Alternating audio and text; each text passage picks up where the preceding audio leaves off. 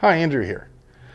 So as I shoot this, I have not seen your comments about the gel test for the FK Brno 7.5mm because that's in the future.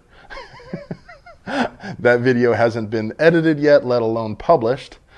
But, like the great Karnak, I can predict that many of you are probably asking to see how it does against soft armor, or at least pistol-rated armor. And I would be a bad person if I didn't act on your desires knowing that that's what you're going to ask for. So, let's head out to the range. Let's test that same FK Brno 7.5mm field pistol with the 95 grain high terminal effect against level 3A from Lightweight Armor Solutions.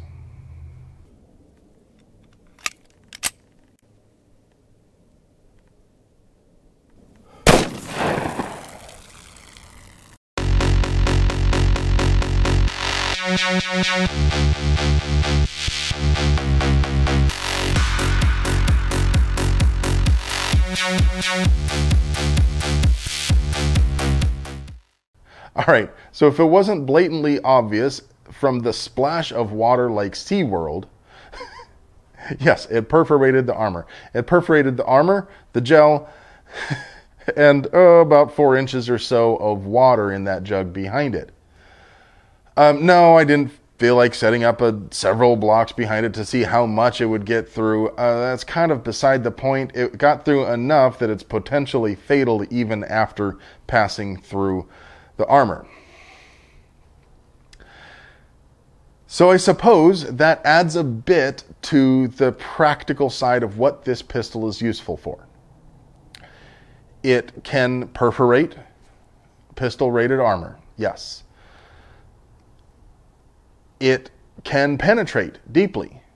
It has a very high velocity and relative to other pistol bullets doesn't have a lot of drop at distance. So if you're shooting a 100-meter pistol competition, it's probably not a terrible choice. It does have a fair amount of recoil, but it's not unmanageable and less than you would expect for some really hard 357 loads or 10mm even. I'm still a little stuck on where this pistol belongs.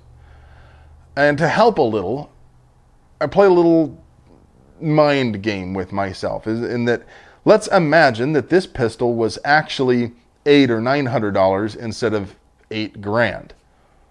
Would I be interested in owning one? Yeah, I probably would.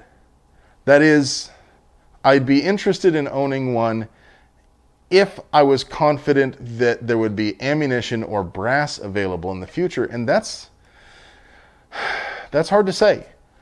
The parent case looks like it's 10mm, but it's not.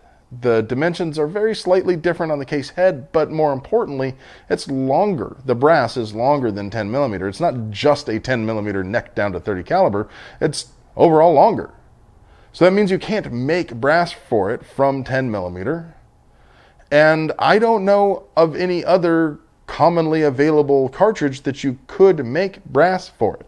So even if you had a reloading setup for it, if you had the dies and bullets and whatnot, eventually you're going to run out of brass.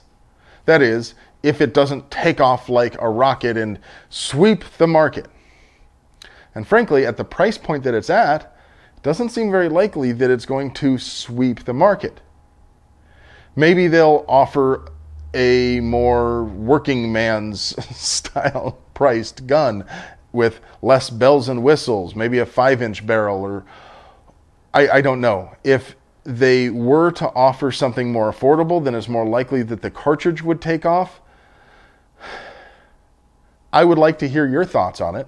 Do you think that 7.5mm is going to be popular in 2 years or 5 years or 10 years? Do you think anybody will have heard of it 10 years from now?